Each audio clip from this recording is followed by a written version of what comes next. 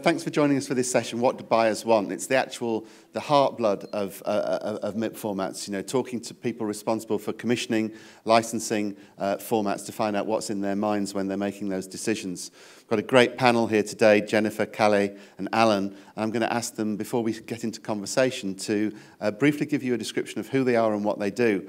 It's a fairly open and interactive session, so if you do have a question at any time, put your hand up and you can ask it directly to the panel. So I'm going to start by asking them each who they are and what they do. Jennifer Dettman. I'm the Executive Director of Studio and Unscripted at CBC Television in Canada. I oversee sports and factual entertainment, variety, lifestyle, talk, reality. I think that's all of the genres. Thank you. Calle? I'm the channel director of SBS Discovery Sweden, and that's the second largest commercial station in Sweden. Some 100 million euros every year spent on content, and I'm the one deciding what content to buy.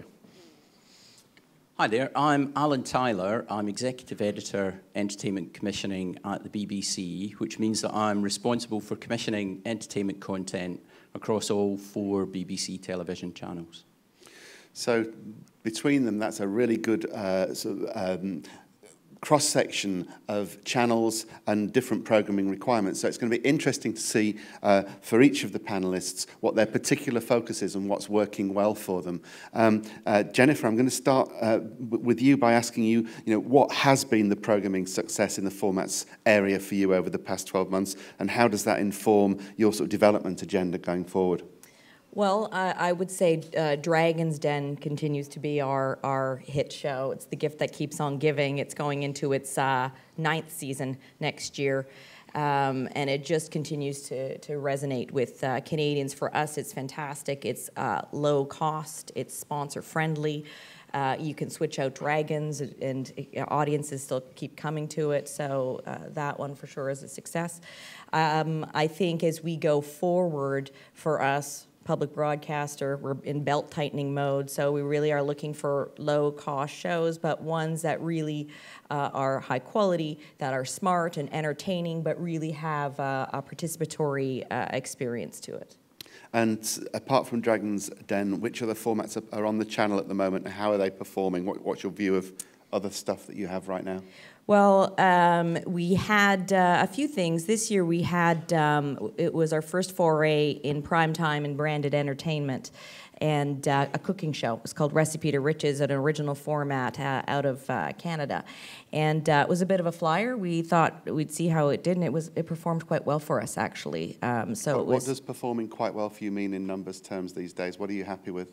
Probably in Canada, 700,000 for us is good. But again, we weren't sure if cooking would perform well, but I think because it was a home cook and it was a really aspirational, feel-good television show that it really resonated with audiences. Great, okay, well that's good, gives us a good perspective of what's happening right now. Calle, same question, what's been working for you on the channel? Especially workplace reality. We're strong there at 8 o'clock every night, more or less, and also a new step for us in broadening up in genres is reality competition. And Top Chef, our local adaptation of Top Chef, Just Desserts, really went through the roof. We're really happy for that.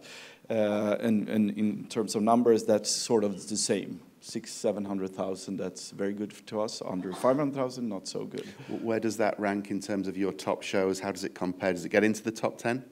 It will. Yeah, nowadays. I mean, it used to be 1 million, even at our channel as number 2, but given, the OTT, the structure of the OTT world, it's not there any longer. So I would say it's top 10 show, yeah. And what other formats have you tried or are working on the channel? I mean, once again, we have added on the reality competition side, and that really works. Once again, workplace reality. And we have strong profiles that could pretty much do whatever lifestyle-related thing they want. And then we have Bring in the Clowns. It's a new co-developed format internally from us with the production industry or production company that sort of has a new flavor of it. So we're pretty happy. All of our local produced shows are above station average in prime time. We're doing pretty good now. Good. Alan, I know you've got many different channels to satisfy there, but could you give us an overview of, sort of what have been the biggest successes that in the what we would define formats genre over the past year? Yeah, definitely. I mean, I think that the important thing about the BBC is to understand that BBC One, BBC Two, BBC Three, and BBC Four are very different channels, that each of them does something very bespoke, and that as a whole, that makes for a kind of holistic offering for us. So when you think about BBC One, we're talking really about big, mainstream, broad entertainment formats that unite the family. And a perfect example of that would be The Voice. And that's, you know, that's been a really strong performer for us. And as people will know, has been recommissioned to a further 2 series. You know, and that will do anything between sort of 7 and 10 million a week on BBC One. BBC Two is slightly different. That's much more about what channel controllers would refer to as intelligent pleasure, which I think neatly describes the shows that would work there. So Dragon's Den is precisely the kind of show that will work for us on BBC Two. And in fact, its last series, where it was coupled with Top Gear, it did fantastic business. It did 3 million, while Top Gear will do 6-7 million. BBC Three, that's a youth skewing channel. So, you know, probably of all the channels, that's the only one that's defined by age. So we look for 16 to 34-year-olds. And things like Junior Doctors, which perhaps doesn't feel like an entertainment show, but is really entertainment, although it has serious purpose. That will do, you know, 700,000 to 1 million for us. And on BBC Four, which I think's the surprise for people, a lot of people don't think about that channel as providing or taking formats. We have a quiz show there called Only Connect, which will do about 1 million on every outing. Now, that is an incredible rating for BBC Four. That's a hugely successful show. And the truth is that all of those shows work. And I'm sorry giving you all of this on a Sunday morning, but the reason all of those shows work, I think, is that they really understand the audience they're speaking to. Great, okay, so that gives you a snapshot of what these guys like and the sort of successes those programs have. Let's talk about development. What do you have in development at the moment, and how does that reflect the sort of stuff that you're looking for from the international market? Well, maybe I'll talk about a couple shows we've got coming up on our schedule next year. We have one that's an original format called Canada's Smartest Person, and I would describe it as a value-add entertainment show with there's extra takeaway. It tests the theory of intelligence. It really challenges that using the theory of multiple intelligence. Very participatory, co-viewing, so it'll reach a broad audience. So that's that one. The other one is a Banijay format called Of All Places. We've changed the name to, or sorry, it's called Comedy on the Edge. We've changed it to Of All Places. And it's a comedian traveling to small-town Canada, where those small towns really are down on their luck. He meets the characters, he will learn about their traditions and customs, and then he turns that into a stand-up routine that he performs to the town. So it's very charming and quaint, and it's a way for us to get at that small-town Canadian experience. And where will those 2 shows sit in the schedule, and when will they come on air?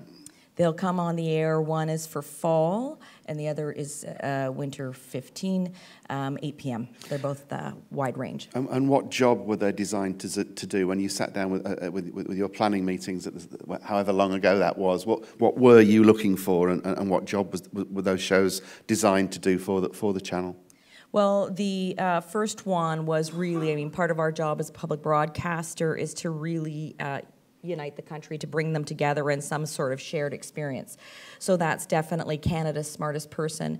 What we love about that is that it comes with an app. There is a pre-test, so it really is, as the show is happening on the air across the time zones, it's very complicated. People can play against the contestants as they go. So that served that purpose, and very sponsor-friendly.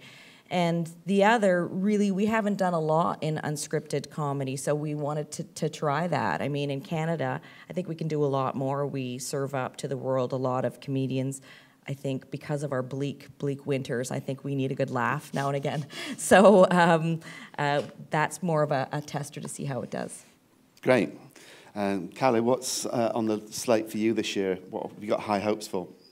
Two things coming up is physical competition. We are driving in that direction. We used to be there with the wipeout of the world and so on, and we are taking a big step into that again to unite the family. We think the united viewing will grow and be important to us. Another thing that's coming up is scripted in the crime series, you know, Sweden and because of the same reasons that you are saying. We live in the dark 5 or 6 months a year. So we tend to make up stories and be creative on that side. So we are taking our first step into crime, the crime genre of scripted, and we look forward to that. It's together with other, I would say, more they've been in this kind of industry longer than we have, so we are not, you know, the first window for these crime shows, but still I think that's an important step for us. So that's the two outstanding things. Can you tell us a little bit more about that crime series? What's it called? Who's it with? When's it on? Actually, your magazine wrote about it. It's called 100 Code, and it's Mikael Nyqvist, the leading role. We know him from you know, all the Stieg Larsson books and the movies from that. So it's pretty much a typical, I would say, not invent anything new. It's a typical Swedish crime drama, dark and quite violent and very, very good, I would say. And this, are you investing more money than you normally would in this scripted format, or are you playing about the same on the game? I would say reallocate. I mean, it's more money when it comes to genre, but it's not more money than the 100 mil euros I talked about. So reallocated money to scripted. Interesting. Yeah. Cool, very good. Alan, what we're going to look forward to on BBC in the next year? Yeah, you mean what am I going to regret saying? So, yeah, I think there are probably a few shows coming up which we're really excited about. I mean, some which I'm happy to announce here for the first time, actually, which we haven't yet put into the public domain. So for BBC One, we're doing, and this has been in development, this project, for probably 2 years. We're doing a new show called You Against the Nation, which we are taking to pilot, and which is a truly interactive quiz show where contestants at home will play contestants in the studio. And we think that's a first, and has taken a long, long time, actually, to find a mechanic which allows us to genuinely say to the home audience, if you play along with this, you will impact what is happening in the studio. So it's risky, and I think actually that's what makes it really exciting. It's uncharted territory, and it feels as a result like something we should be trying. So we're really enthused about that. So it's called You Against the Audience. You Against the Nation. You Against the Nation. Yeah, that's a working title. Could you give us an idea about the mechanic and how that show would work? Yeah, so what you have in studio is you have 6 contestants, each of whom, if they want to win tonight, not only have to beat each other, but they have to beat the nation. And I don't want to say too much about how that mechanic operates. I think it would be nicer if that surprise happens on screen. But it is completely interactive. If you are sitting at home and you decide that you want to play along, you can do that. So we're going to pilot that and see how it works. Which channel is it designed for, in which slot? So that's designed for BBC One, and it would be in the heart of Saturday nights. But right. it will depend how the pilot goes. But that feels like quite a big step. The companies involved, that's STV and Wild Rover, have been developing it for a long, long time. And the channel controller, Charlotte Moore, and the controller of entertainment commissioning, Mark Lindsay, have really swung behind it and have really backed it. And I think, you know, hopefully it's quite heartening in terms of content generation that we've taken that length of time to build a show that we really, really believe in and that we want to get right for the audience. So there's sort of big things like that. And then there's other shows which have surprised us this year. So part of what we've done in BBC Three is we've piloted a couple of projects, but we've actually decided to air the pilots. And that's been a bit of a revelation in that the reaction to the pilots was really good. And as a result, we then decided straight away to commission series off the back of them. But again, that's quite risky and probably Can you talk specifically about what those shows were and what you think they did right to get those commissions? Yeah, I will be short for this, but I'll say it anyway. It won't go any further. Yeah, yeah.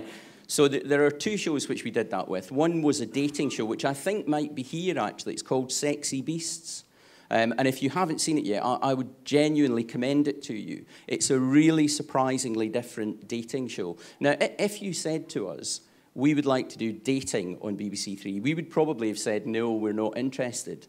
But the truth is that format was so different, so imaginative, and so unexpected, and played so well with our audience when we aired the pilot that we decided, right, let's take the plunge and take that to full series, which we've done, and which I don't think has been announced yet, actually, but we are going to full series on that. And the other one is a show called Killer Magic, which I think is also here, which, again, if you said to us magic, we would sort of think, does that feel like it's an oversubscribed territory? How is that going to work? How's it going to feel fresh? The thing about Killer Magic is they found a way to make street magic feel competitive. I think that's the dynamic at the heart of it that changed it and made us look at magic in a slightly different way. So both of those and You Against the Nation are good examples of what's coming up. Does anyone have any questions? I know that's very bold of me to ask at this time in the morning, but if there is anyone with a question, you can put your hand up. There are questions already. Could you have a microphone down here, please, and the lights up a little bit? Is there someone with a mic? No, could you just shout your question?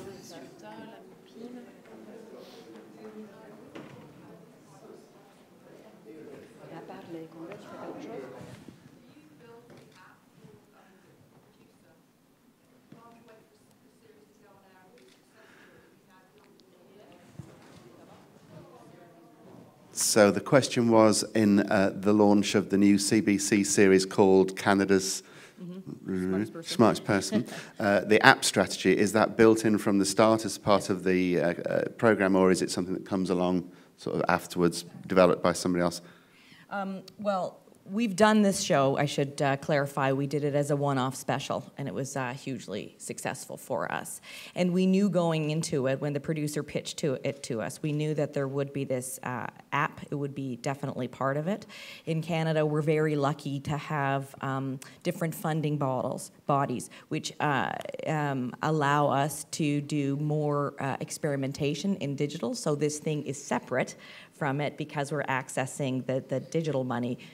But really, ultimately, it's part and parcel of the whole experience. Is it the same budget? Does it all come out of the same budget, or do you have separate budgets still? Separate budgets. You do? Yeah, we do. We do with this because, again, we're accessing different funding. Okay. Yeah. Cool, thank you. Any other questions? So I've got a question for you. Let's go the other way around. Alan, what do you need that you haven't got at the moment? What if you were looking to fill one particular hole on one particular channel, or to get ready for the decline of one particular franchise? Where are you looking right now? What should people be thinking about if they're coming to you with something you don't have? I think the thing about that is independents often ask us that question, as do in-house, and I think the tricky thing is for us to be over-prescriptive. I don't know what the rest of the panel feel, but I almost feel the danger is that we say we don't want or we do want. And actually, it's much, much better if we just remain completely open to the unexpected. I think that the shows that I referenced are good examples of where we wouldn't have predicted that those are territories we would have liked to be in. Yeah, I agree with you. I was thinking about that too as you were talking about the dating show. And I've often said, as a public broadcaster, we wouldn't do dating. But exactly, as we went through this cooking experience, we realized, well, maybe we would. So we really are saying, if it is smart and if it is entertaining and if it is a certain level of quality and if it can sort of, it's got in its DNA the ability to bring together the country in some sort of experience, then we're open to any kind of genre. I think you're absolutely right. Calle, what about you? Are you looking at particular areas of the schedule at the moment? Yeah, we do, but it's quite dramatic in Scandinavia, especially Sweden right now. I mean, we're down in putt level in 20% year to date, more or less. So we need to, first of all, get people to watch telly, and that's telly, not the digital side of it, even though we need to, work very, very active there also. Another thing is the 8 o'clock slot. We need to really get them in there and get them started. So we need to push more investments, more creativity. And I agree with you guys. I mean, you used to be pinpointing things that you didn't like or like. Nowadays, you need to pretty much listen to everything. I know it's a bad answer, but still, you need to be really open-minded. You need to be really into details on every angle of ideas, I would say. I really agree with that. I think part of what I think is interesting is that the more collaborative the development process, the better it is. And I think I certainly remember when I was in production, the thing that was most dispiriting was to meet a commissioner or a controller who within 5 seconds of your pitch starting had kind of decided, I'm not sure that we want to do that. We've been there before. I think it's absolutely up to us to be open. How did you notice they were doing that? Did they sort of go... Blackberry. Yeah. They tune out slightly. But actually, I think maybe it's a cultural thing. Maybe people realise more now that in television, I think you have to be, and actually across platforms, I think you have to be open to perhaps familiar forms, but new ways of doing them. And that's maybe the key to a really successful discussion, I think. Let's talk about that phrase, across platforms, because it's been creeping in for years, but it's perhaps now sort of standing up in the room a little bit more. And there was a conversation we had yesterday about how changing content consumption patterns and distribution structures are reinventing the way that audiences come to television. I'm talking in particular about the rollout of SVOD services and binging on content on iPads and using iPlayer and time-shifted viewing and all the stuff that I imagine makes your life difficult. When you're developing projects nowadays, because I still don't think there's been a groundbreaking multi-platform project that's truly multi-platform yet, really, in the way that there was with Big Brother and how that maybe changed the genre dramatically. What's your multi-platform, digital, whatever you want to call it, development strategy, Jennifer, and where do you think success is going to come from in that space? I think it's interesting. I think that as you're raising the consumption patterns, there's changing so significantly on the scripted side, and for us they're having an impact because certainly the type of content that I create, it doesn't do so well with the binge viewing. That's not how people traditionally consume it. Does that worry you? A little bit. I mean, I think that but there's opportunity, and I think the opportunity is the type of content that we create on the unscripted side is far more participatory, that whether or not you can do play along or whether or not it sparks a debate or conversation. So I think that we always have to be thinking, I'd say to every independent producer, gone are the days when you just think about the time slot that you're pitching for. You have to come to us with a full 360 experience. That's the type of idea. If you want us to commission it, that's what it needs to be. Cool. Calle, what's your approach to multi-platform development, and is it part of your thought process? Yeah, it's more or less top of mind now. We tend to have, it's the third most important thing, but number one when it comes to top of mind, and that's dangerous also, by the way, because you can get carried away by good sentences in pitches and when you develop. So you need to be careful. But I agree with you on the Big Brother side, and Utopia is one case, but it demands so heavily investments. I mean, you need to put a lot of luck into that basket if you're going to go for that. But I would say it's very, very important, and 10% of our viewing comes from, the catch-up services from the digital side. So that's more or less something we can live with or are very happy with. What we need to do is balance, once again, what should be, number one and what should be number two when we focus and when we move forward. So you said that's number 3 on your list. What's number 1 and what's number 2? I can't tell you. No, but it's traditional, broadcasting priorities. But digital side used to be down there. We didn't even, manage the rights. Now it's up there. But I see I actually did a slide for internal, message that it tends to be number one nowadays. It's not number one when it comes to money and all that, but very important though. Jennifer, you were saying to me earlier that sometimes it's challenging trying to have a conversation with someone pitching you a show who wants to retain the digital rights on a project because you need everything. It's an immersive piece. Could you talk a little bit to that? Yeah, we've had some conversation with format holders where they want to withhold the digital rights in our territory. And that will never work for us because it has to be the brand. We have to control the brand in our territory from start to finish, and they're all interconnected. And I think that's partly, and for us to get our money's worth, because there is such a tremendous investment in that digital space, that we have to be able to offer to sponsors that full experience. It can't be, it's like lopping off an arm or a leg, really. Okay, Alan, just coming back to this digital piece and the fact that there hasn't necessarily been a real hit in that cross-platform space. Do you agree with that, or do you think the BBC's done any work to move it in the right direction? Yeah, I think that we have to be very careful in this space. I think the temptation is to say, right, people can access things on lots and lots of different platforms. Let's just do everything on lots and lots of different platforms. But I think audiences are really, really smart. And actually, what they look for in all digital content is veracity. They look for it to have integrity. Is it absolutely integral to the offer? And if it is, then I think it's going to be very well received. So, for example, and I don't want to harp on about it, but I think the thing about You Against the Nation is that it absolutely requires cross-platform engagement. It's absolutely integral. So I would say we've done quite a bit of work there. I think there are other areas where you have to think, right, well, a pleasant addition to the viewing experience is perhaps what the viewer wants at the moment, or perhaps they want to interact passively with the show. And I don't think there's anything wrong with that. I think what we should do is assess each idea, and this is the approach we tend to take. We work very closely with interactive executives on all of our shows. So we tend to look at a show and say, does it demand and does it require a presence on a different platform? How do we make that absolutely integral to the show?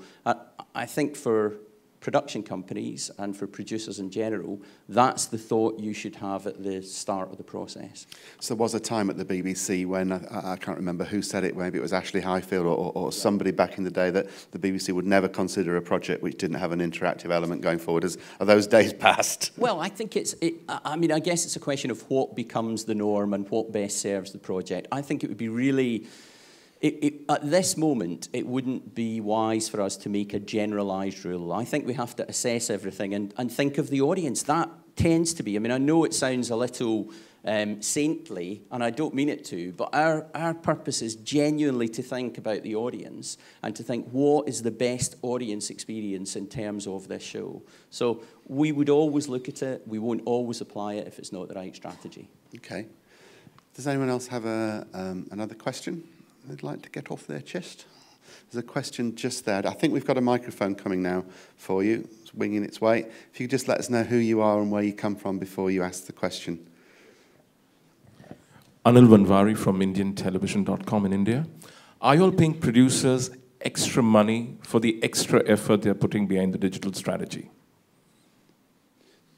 Did you hear that? Did you listen? Yeah, go ahead. Yeah, please. It will always depend. We don't tend to compartmentalise our development funding in that way. What we tend to do is at the beginning of a project, we will have a really full discussion about where it's going, what it requires, how it might develop, and often we will seed development funding to the company based on that discussion. What we probably won't do is compartmentalise things in that way. We won't say, this is to develop the linear TV offering, this is to develop the online offering. It will all be one development cost. Yeah, but it's different legs. You have different beasts who operate in the digital space, and it's a different set of creative minds who come into play. Yeah, so what I would say is if you're a company and you're pitching us an idea, and that idea requires that you're using parts of your organization you wouldn't be using to develop simply a linear TV offering, we would expect and reflect that in our development funding. Calle, what's your answer to that question? No, I would say we're bad example. We're separated. It's hard to work together to collaborate, and we are looking into that. Of course, you need to integrate both the money and the decision making and the process, on the digital side. But I think we have a lot to learn from getting integrated. So we're a bad example. It's totally separated. We're integrated, and similar to Alan, I would say that it depends on what we expect from the producers. They come with at least the germ of an idea of how it might work and how it might play out, but we have a big, interactive team that we would assign as part of the development process for the independent producer. And also, as I said, we have funding in Canada accessible we've got an experimental fund, we've got all sorts of digital funds that producers can tap to help with that. Okay, any other questions? Excuse me. Hello, everyone, and I'm from JSBC, a provincial broadcaster from China.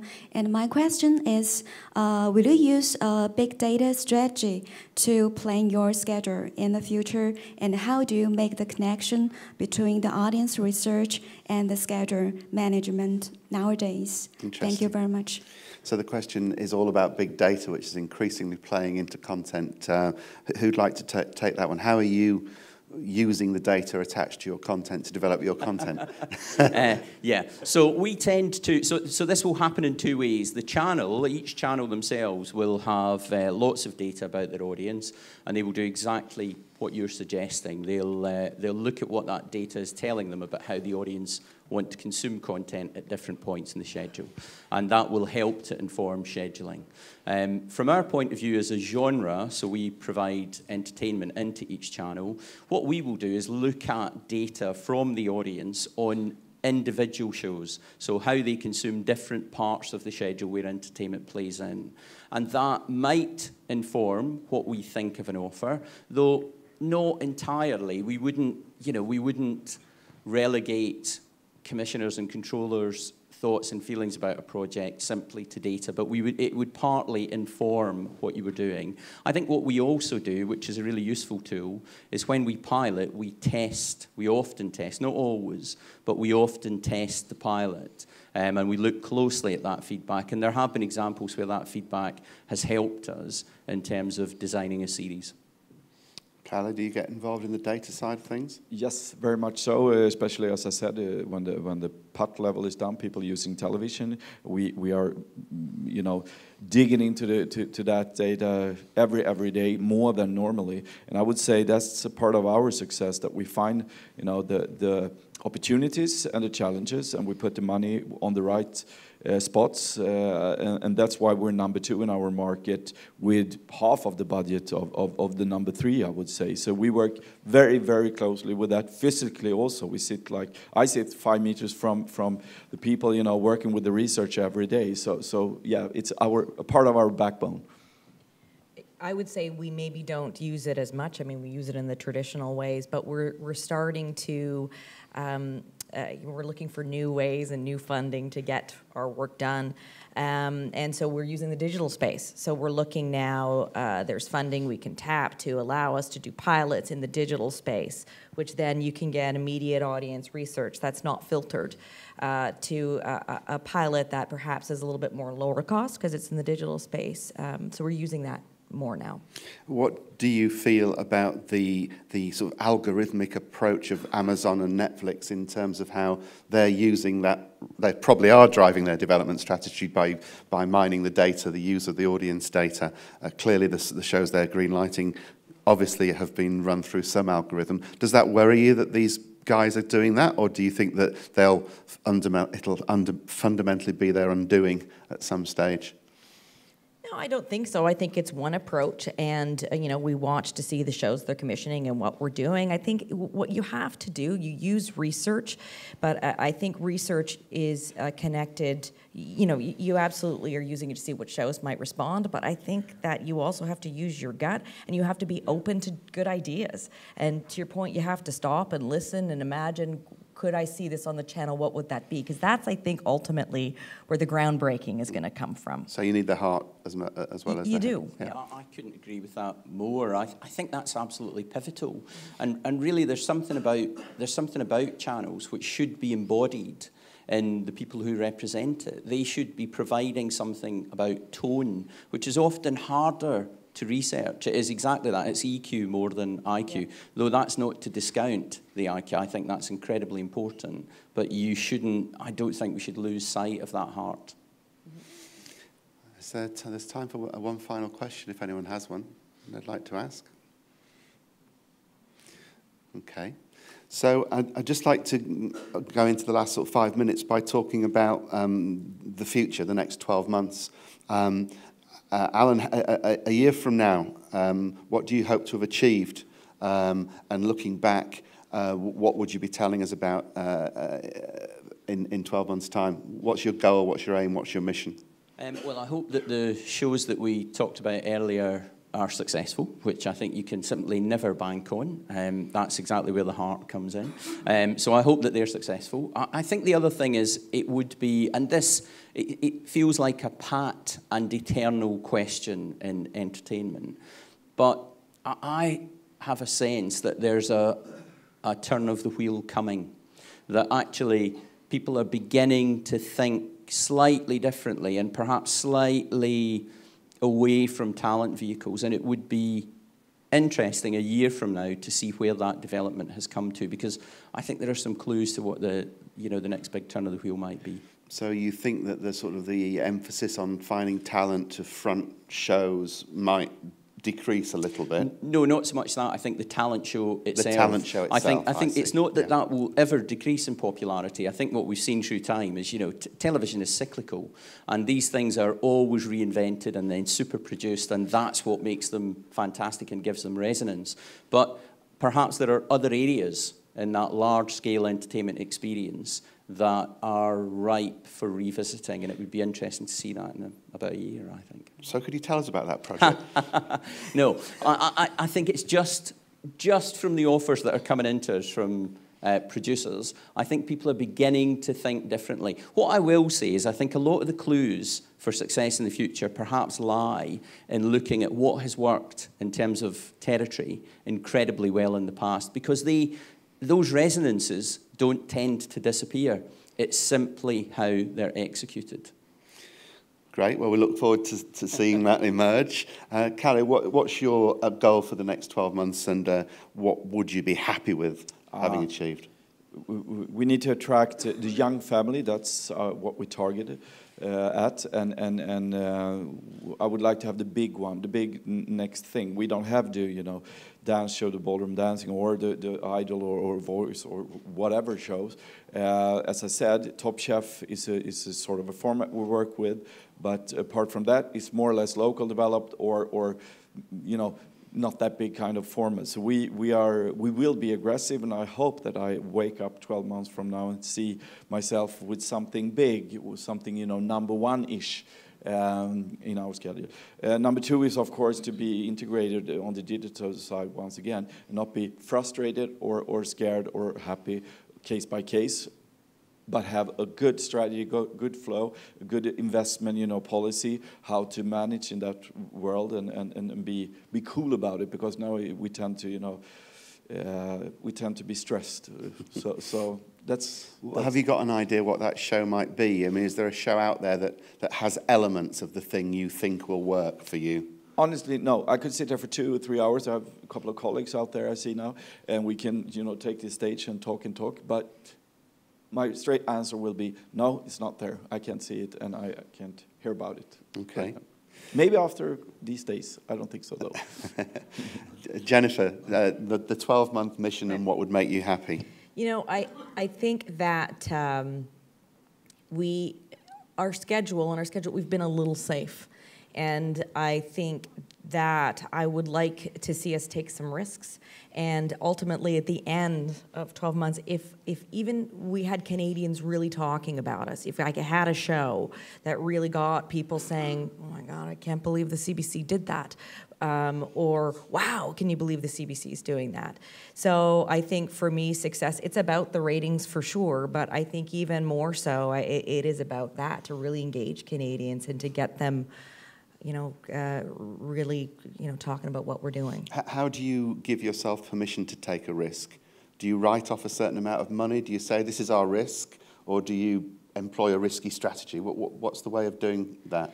I think we are consciously going in and looking at our schedule, and certain parts of the schedule will serve that function. So we know certainly our dramas might push out a little bit more and be bolder than perhaps they have been. And I think in my world, I pull a lot of different levers. I've got branded entertainment, I've got the big entertainment shows. So I think what I would be looking for is maybe a show in there that I put in the storefront window that really stands out as something. So I would set aside money for that. Good. Well, best of luck with all of those strategies and those missions this year. Thank you all for joining us this morning. Ladies and gentlemen, the panel. Thank you.